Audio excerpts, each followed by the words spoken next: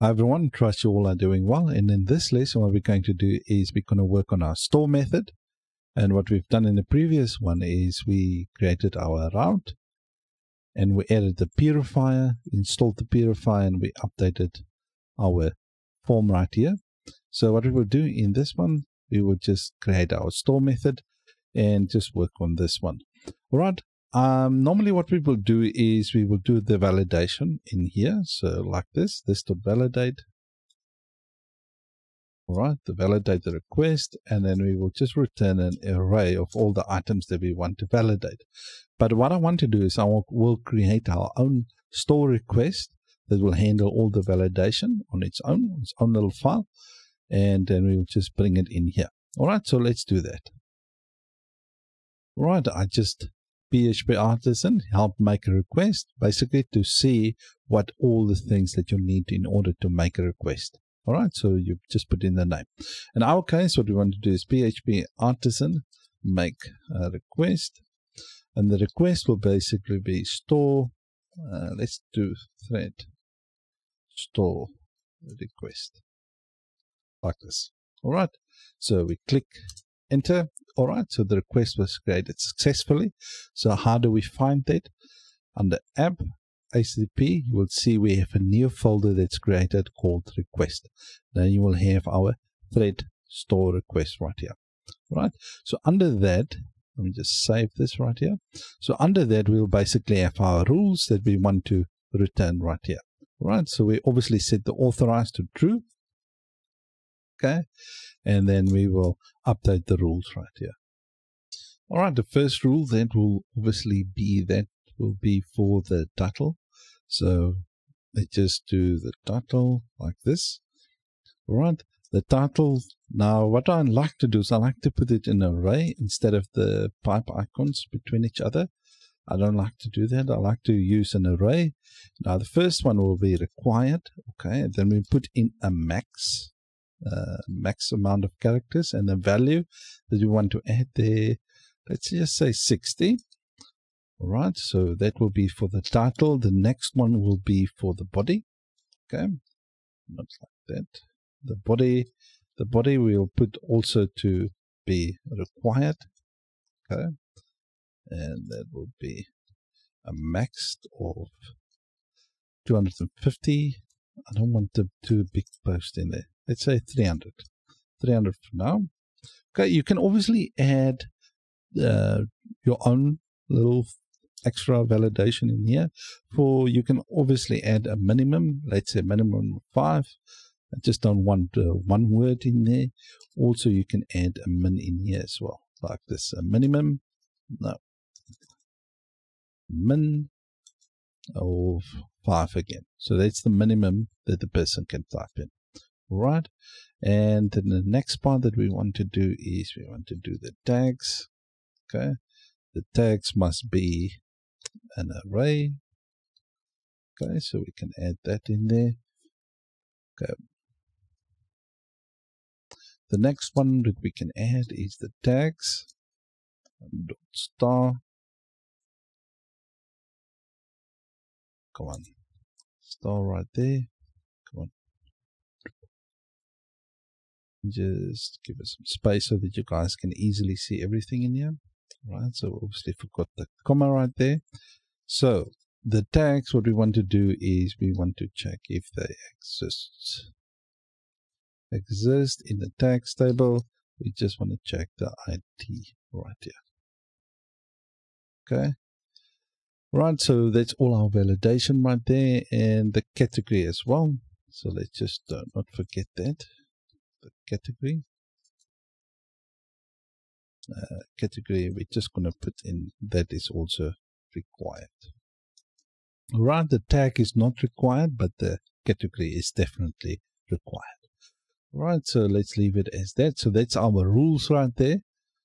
Okay, so the next thing that we can do is we go to our thread controller right here, and we actually bring in that thread store request. All right, just make sure it's imported at the top. Okay, as you can see, my class is already imported right there. Just make sure it's imported at the top right there. Okay, so we got our validation set up. So let's see if it works. If we just do return, come on, the request.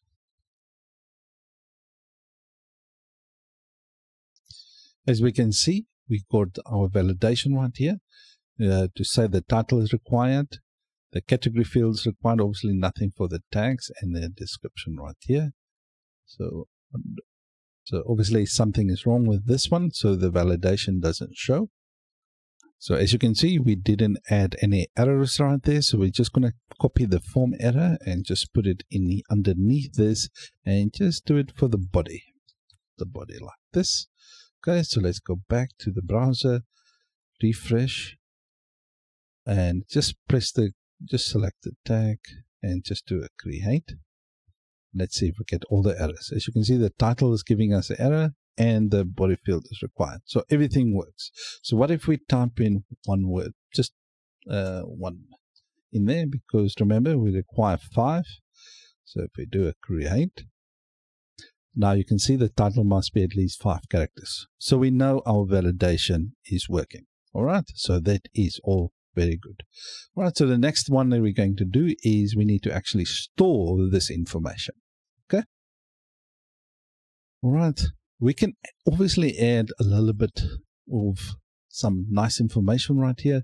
We can actually add, if you guys remember the Laravel.io that we said we're going to work with, they actually got additional methods underneath the rules right here, where we can actually get the subject and get the body or get the trigger and stuff like that.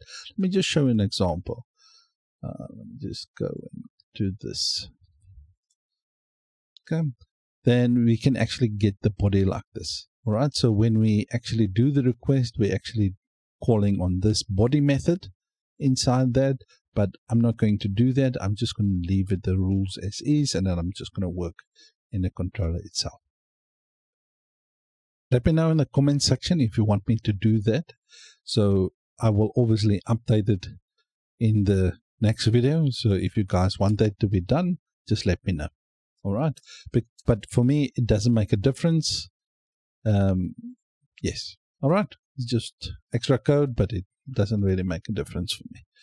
All right. So let's quickly create now a thread as well. I just opened my category controller quickly. If you guys remember, this is what we have done when we created the category. All right, I'm just going to do a little bit different. So this is basically the one setup where we did the validation, everything inside it, and we just return, okay, the route. Now in this case, what I will do is I'll create a new thread, okay, so a little bit differently. So that we learn different methods. We did it with when we did the block series as well. Different methods so that you guys can pick and see what works best for you and stuff like that. Okay, so what I'm going to do now is I'm just going to create a different method. All right, so what we will do is we will create a variable called thread and equal that to new thread like this. Okay, then we obviously could have done this and just created the methods in there. All right, so new thread, then we can add the methods in there, but that's not what I will do. I'll just create, equal that to basically the thread right there. All right, and then we're just going to put in the thread title. Okay. All right, the thread title, just the property. Let's just call on the property, not the method. All right, we're going to equal that to basically the request title. Okay, and we're going to do that for all the inputs. And thread body. Let's do the slug as well.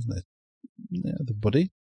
We're going to add the purify in a second. Okay, so that will be equal to the request. The request body. Okay, and then obviously now we need to do the slug. So thread slug. We're going to equal that to the request. The reason why I'm putting spaces in there so that you guys can easily see it. All right, so see the difference. Right, here we need, for the slug, we're just going to do the str, and then we just bring in the slug. Okay, and then we're going to do the request title. Okay, so we're going to create a slug from the title. So that's why I wanted to move that up there. All right, just make sure you import the Illuminate support str string right there. Just make sure you import it at the top. In order to do that, I press Ctrl Alt and I and to import it at the top. And that is PHP name resolver to do that. All right, we're obviously going to add the purifier over this right now in a second. But before we do that, I just want to add the other fields as well. So thread. All right, the next one that we need is we got the title, we got the slug, we got that. And now the next thing is we're going to need the category ID. Okay, and that I'm just leaving spaces so that you guys can easily see it. That's the only reason I do it. So let me just do like the request category like this. Okay, like that. Now we obviously need to add our thread for our author ID. So author ID, that is going to equal to the auth, and then we can just do the ID like this. Okay, or what you can do, you can do auth user and then obviously just do the ID like this. Both works. Okay, so I'm just going to do the auth ID. All right, now the next thing is we just want to save the thread. Save it. Okay, then after we save it, we just want to sync the tag. So thread.sync, and then we just want to sync the tags. All right, and that will be obviously the request tags. Okay, and in here is what we want to do is that must be tags. We just want to sync them like this. Right, the tags is obviously a method inside our hashtags thread that we created. Okay, so that is the method that we're calling on the thread right there, the thread hashtags, and we just want to sync that tags. Right, obviously, let's just do it like this. We're not calling on a method there, we're just calling on the tags property. All right, so now the next thing that we need is we need to add the purifier in there. But before I do that, I just want to return a redirect to a route. The route that I want to go to is basically the threads.index. Okay, so where all the threads are with success, and the success message is thread created. Short and sweet. So if you want to add an extra custom changes to that, you can do that as well. So if you want to change this to be anything else, you can change that. All right. So let's add the purifier in there. All right. So let's add our purifier right here. So we're just going to put in a bracket encapsulator, and we're just going to do purifier, and we just want to bring in the facade purifier right there, and then we're just going to call on the clean method. As you can see, it brings us the clean instance. Right, so we just want to do that as well. So purify clean of that body. Now next thing, just make sure you import your auth facade right here. So the auth facade, but just make sure you import it, otherwise you're going to get an error.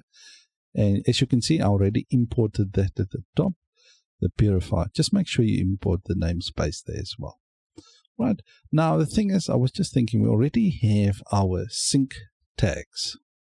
Okay, just as you can see, we already created the method of sync tags in our hashtags right here. We already got the sync tags right there, so we don't have to do the sync tags. We already created that trait right there. Okay, so now we got everything. So we created our thread, we got our validation, then we created a slug, then we purify that WYSIWYG, and then we do the category ID and the auth ID, then we save it, and then we do the synchronizing of the tags, and then we do this right here. All right, so let's see if it all works. And yes, let's go to the browser quickly. So let's create one. All right, create a title, some title. So this is more than one word, 5 characters. So let's put it under general. Let's just choose 2 tags, and this is body tags. Okay. Let's do a create. Now, as you see, it created the post. So let's go to the last post right here. As you can see, we got our post done right there 6 seconds ago. So if we go to our database right here, and if we refresh, as you can see, we got our taggables right here. We got set up at the tag ID. All of that works. So we sync the tags right there. And let's go to the threads. Let's go to the last one. Now, as you can see, remember from the previous lesson, it saves the WYSIWYG editor saves actually the div elements inside the elements actually of HTML inside the database. Then it renders that. Okay, so now that's saved up. As you can see, the author ID is John Doe and the category ID is general. So it's all saved up. All right, so that's all good. So let's go back to Visual Studio Code. Now, the other thing that I want to do is I don't want the post to actually show the first one at the end. I actually want them to show in a different order. Okay, so what I want to do is I want to order them by the ID in descending order. So we can do order by. Okay, then we can do order it by the ID. And then we just want to do it in descending, DSC, like here. All right, and obviously we still want to paginate it as well. All right, so let's see if it all works. Let's go to the browser. As you can see, the last one will be now first, and then it will just go down in that order. All right, so that's kind of how we want to do things. And we obviously want to update that the different categories be shown here. Right, and I will do that in the next episode. So if the tags are there, I just want them to show right here. Okay. So thank you guys for watching. If you like the video, please give it a like. If you don't, please give it a dislike. The likes are just there for YouTube to let other people find the video. Because if you like it, other people might also find it useful. And if you don't, please give it a dislike. Then other people will not have to find it. Thank you guys for watching, and I'll see you in the next one. Leave some positive or negative feedback. I try to improve my videos as I can. I'm having troubles with my PC at the moment. That's why the uploads have been a little bit drips and dabs at the moment. Since the update, some things are not very nice on my PC at the moment. All right, thank you guys for watching, and see you in the next one. Goodbye.